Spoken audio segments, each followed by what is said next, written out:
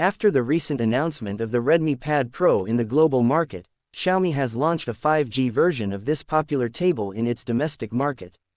The tablet was initially only available with Wi-Fi connectivity in China.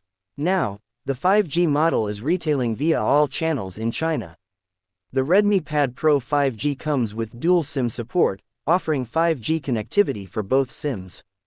Other specs and features are the same as the previously available Wi-Fi only model, which means that it features a 12.1-inch 2.5K screen with high resolution, a 120Hz refresh rate, and a 180Hz touch sampling rate.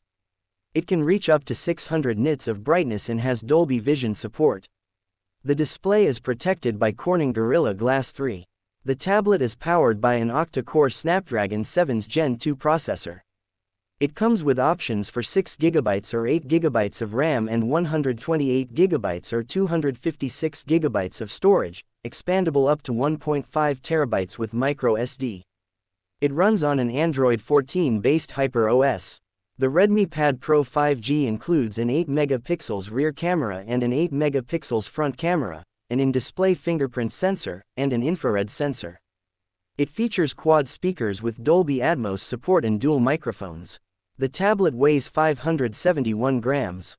Connectivity options include optional 5G, Wi-Fi 6 on 2.4 GHz and 5 GHz bands, Bluetooth 5.2, and USB Type-C 2. It has a 10,000 mAh battery with 33W fast charging.